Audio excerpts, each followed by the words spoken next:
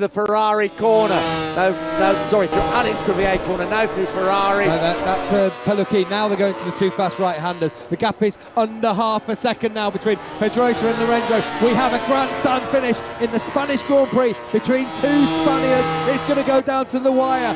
Where will the pass happen? Will there be a pass? Can Pedrosa hand him off, hold him off, whatever? With 2 laps remaining when they cross the line, it's all still to play for. How much have they taken out of their tyres? Actually catching up Dani Pedrosa and getting past him. 2 laps for Jorge Lorenzo to rule here in the race. They're up at turn 1. 0.3 now the gap between them, but that doesn't matter. He's right on Dani Pedrosa's tail now, and he surely will have a chance to go through. Pedrosa must be struggling with those tyres, struggling with the problems with the front end he's had on his Honda all year. And Jorge Lorenzo, early on in the race, is really biding his time, and here comes Lorenzo. Maybe a shock move in Sito Pon's corner, or will it be down the end of the straight? Has he got the grunts on the Yamaha to match the Honda? This is where he's going to try it. Going to get out of here quick. The Sito Pon's corner not close enough at the moment. Wants to get a little bit closer before they break for Pedrosa. He's on the brakes. Up the inside comes Jorge Lorenzo. Will he make it stick? Will Pedrosa run it wide? Pedrosa just hangs in there. Oh, he almost touched on the exit from the corner. Lorenzo took the tight line, held his bike in there. Such bravery from the Mallorcan, but Pedrosa holds him off. There's going to be another chance, surely. Could all end in tears. Who said Dani Pedrosa can't scrap it out at the front? And a rear end wiggle there from the Honda from Dani Pedrosa. Lorenzo's got to do it all over again. This is going to be an amazing last lap with the fans all on their feet.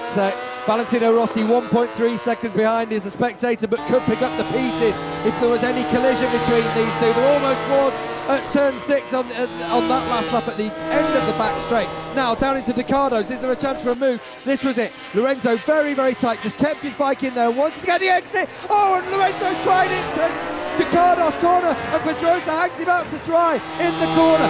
Back to turn 1 this time. Is there another chance for Lorenzo? Brilliant stuff this is. Into turn 1, 1 lap to go here at Jerez, a classic Spanish Grand Prix between 2 great Spanish riders, both of them former world champions. They're at turn 2, full marks to Pedrosa. He's fought off 2 big efforts from Jorge Lorenzo. Lorenzo surely will have another go, either at Sito Pons as we ride with him, but surely down at Drysack. Even if he has to go at Drysack, surely in the final corner there's going to be something going on.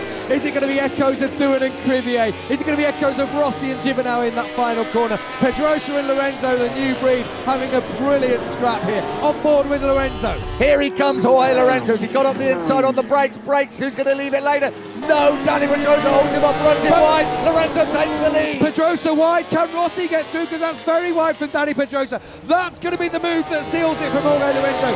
He didn't even push Pedrosa. He just let him know he was there. Pedrosa knew he had to take the wider line and try and squirt it out the corner, but it wasn't going to happen. Listen to the fans as they come into the stadium section for the final time. Less than half a lap to go. They are going absolutely crazy here. Brilliant riding from Lorenzo. 3 riders across the line within a second. That's your podium. Lorenzo, Pedrosa, Rossi. Oh, and the 2 Haydens are very close. Without that bit of gravel there, maybe Stoner would have taken Hayden, but Hayden is 4th, Stoner is 5th. He'll be very disappointed.